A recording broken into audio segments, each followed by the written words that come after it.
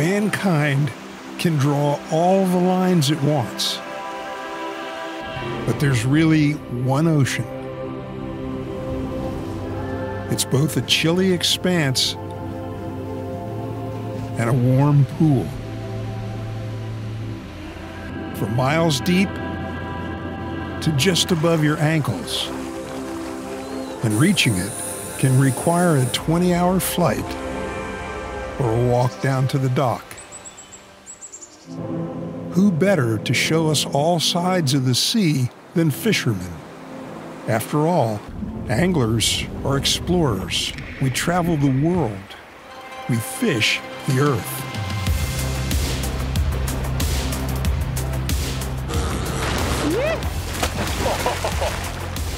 We got him. All right. Yeah. Woo. That's my biggest cheat ever, man. Good job, guys.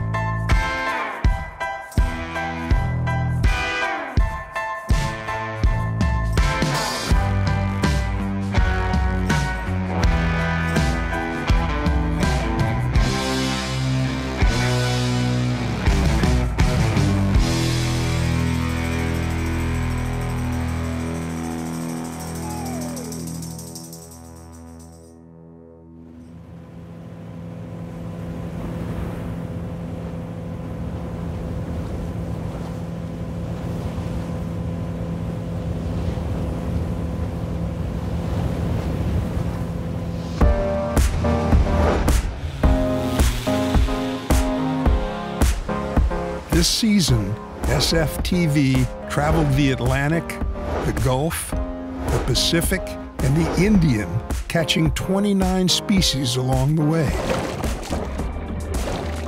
Each destination has its own peak season, that perfect blend of wind, weather, and water that creates optimal fishing. But the opposite is true as well.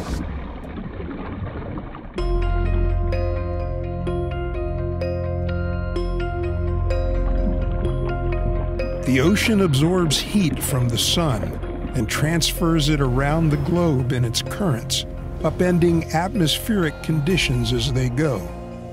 The seas become too rough. The wind kills sight fishing. The water temperature is too hot or too cold for the target species. Weather, the great equalizer, the unpredictable force that can make or break a peak season moment.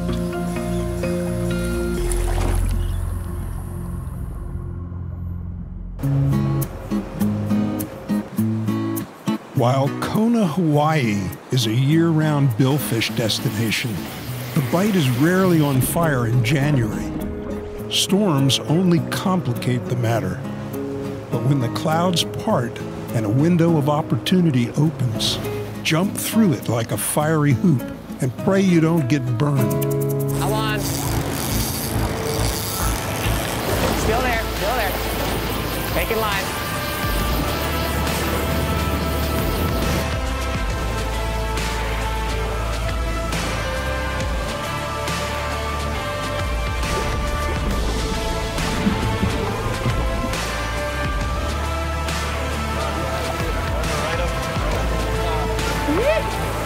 Yeah, boys.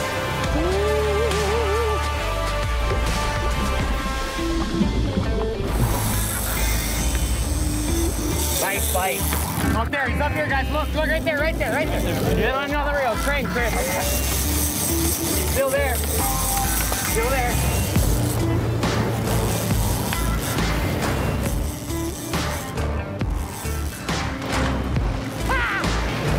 Yeah, Cap, good job. Turn the chair. Come on.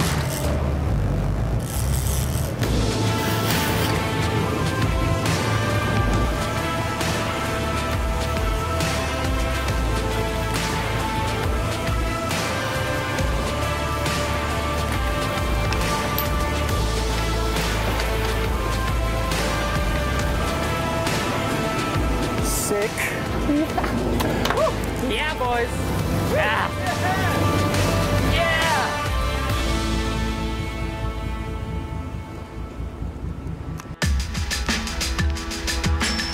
Winter turns to spring, turns to summer. Pack the truck and head south on the overseas highway. The Florida Keys are waiting.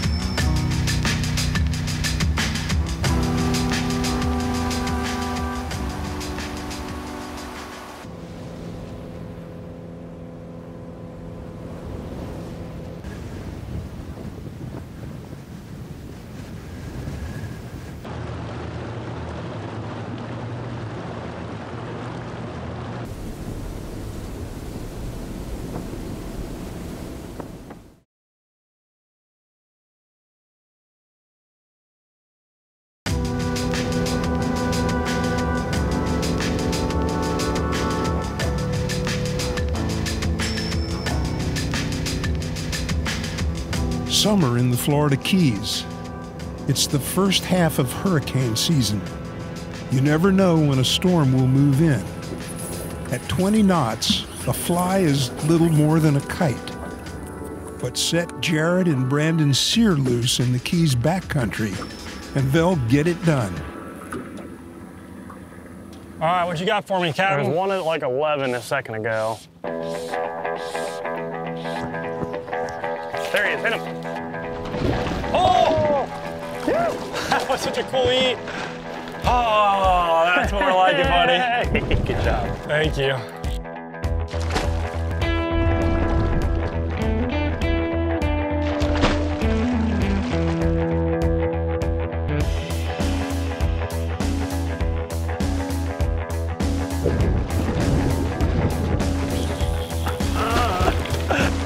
Yeah, man. I love my job. This has always been amazing me about tarpon. It's this last 5-10 minutes, man. Every time you think they're done, they somehow conjure up a little bit more energy. All right, coming to you. There you go. All right, what an awesome fish, dude. Late season tarpon, sunrise on the 10 weight. Yeah. That's awesome.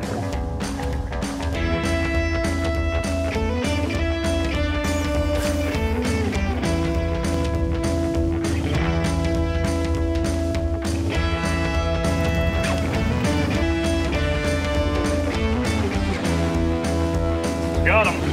Hard work pays off.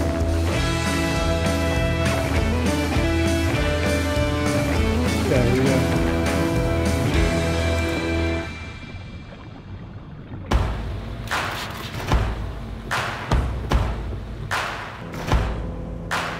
May to November is prime swordfish season in Florida, which makes August the center of the bullseye. The Gulf Stream is like a pelagic conveyor belt. Captain Sam Milazzo has 15 years of sword fights under his belt. 3 days in his home waters of Islamorada is all that's needed.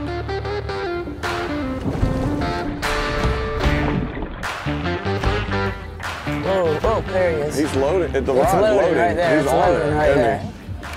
Try it. Yeah, you got him. Yeah, Ease up. Ease up on the drag. That's a big one, dude. Ease up. Ease up. Just go real easy. Loose drag. It's scoping hard. Yeah, he's coming up. He's flying. He's really, I mean, look at the line, dude. Yeah. Definitely 100, right? Yeah.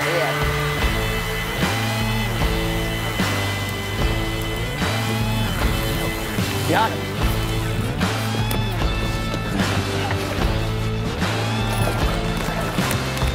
There you go. Nice shot.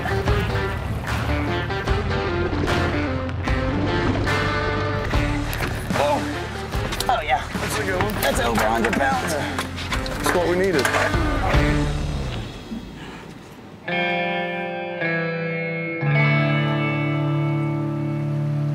As summer becomes fall, the SFTV crew travels across the American South from the Gulf of Mexico to the South Carolina Lowcountry.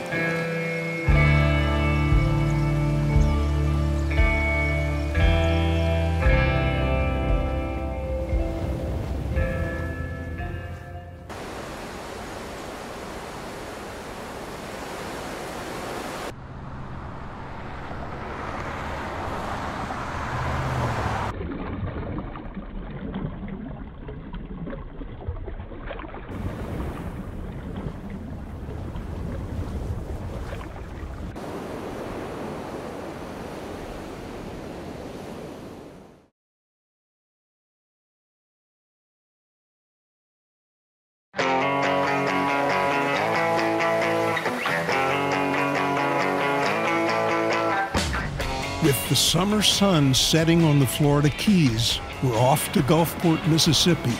It's late August. Hurricane Dorian interrupts our week-long mothership trip to Louisiana's Chandelier Islands, cutting it short by a few days. But there's still enough time to fish this remote island chain in the Gulf.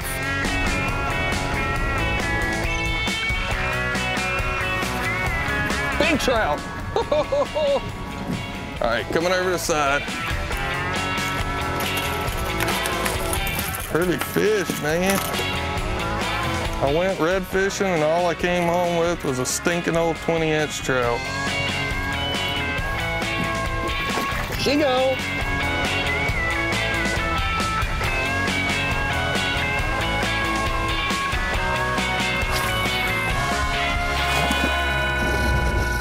There he is. Oh, yeah. Hooked up again.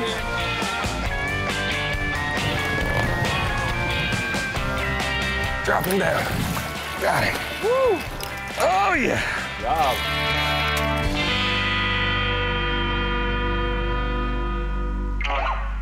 Oh, yeah. Nice Well, that's fish, fun, man. isn't it? A lot of fun.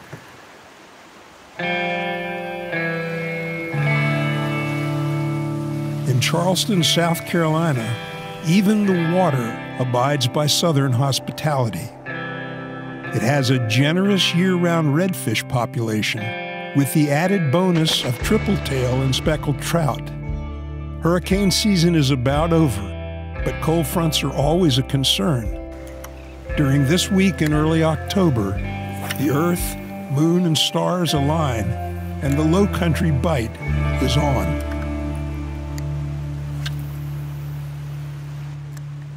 I love this anticipation, especially when you know they're here. It could be chaos at any moment.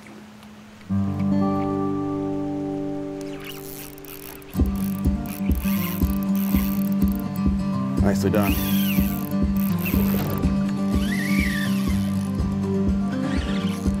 Good fish. Been eating good.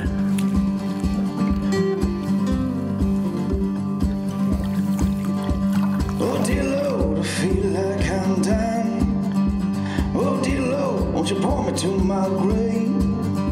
Oh dear Lord, I feel like I'm dying. But I ain't got no source of singing, my soul's been saved.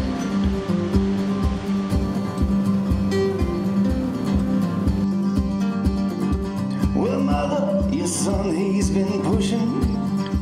Well, mother, his blood's filled with crank. Oh, mother, your son, he's been pushing like a pit stop parking for some tank. That's a bigger fish than he looked like.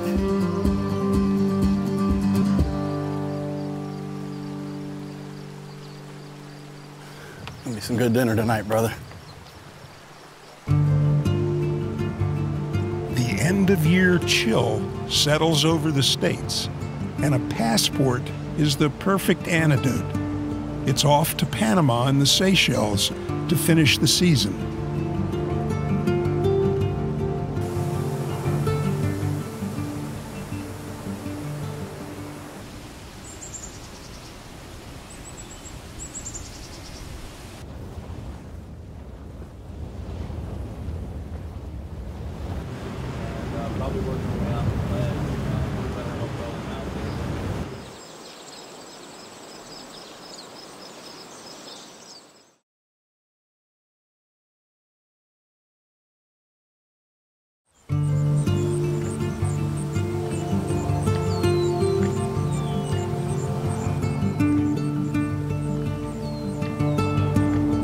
Late November in Piñas Bay, Panama. Thanksgiving in the Darien jungle.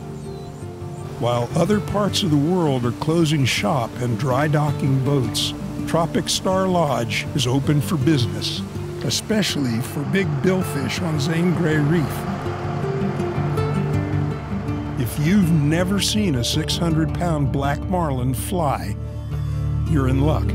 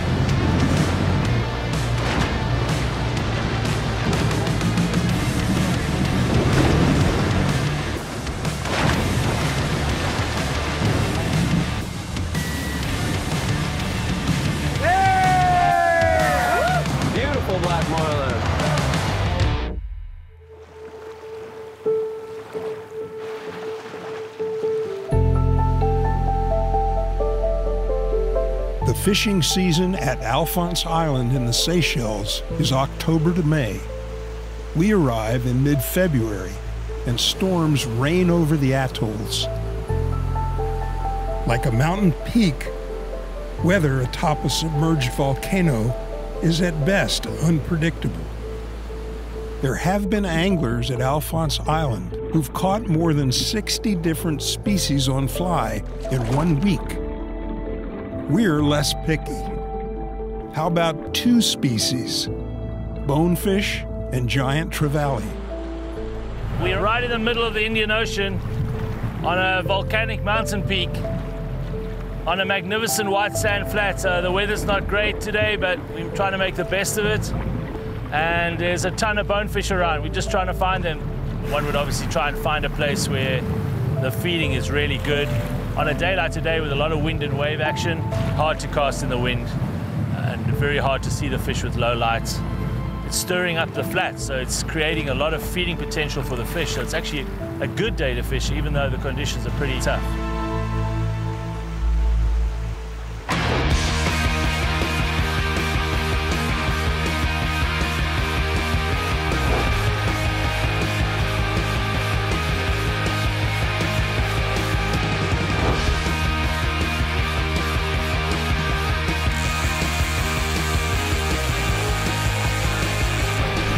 Look at the markings. Look at that lovely zebra stripe on the back. The classic, the banana.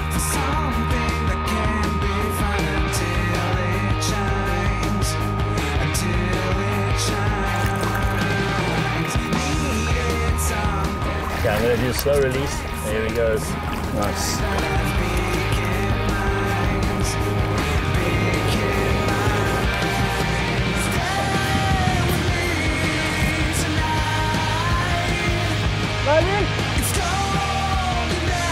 No, not yet. Go, go, go, go, go, go, go, go!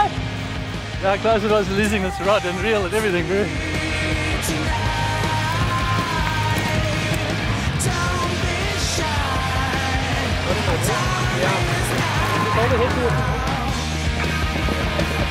Yeah, I got him, I got him, I got him. Alright. That's your biggest one. Yeah.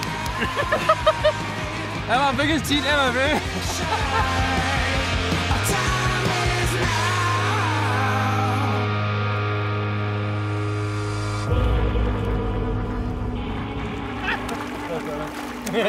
Anglers can fish a destination during its peak season, but nothing is guaranteed. You can get skunked under bluebird skies, or succeed in a 20-knot wind.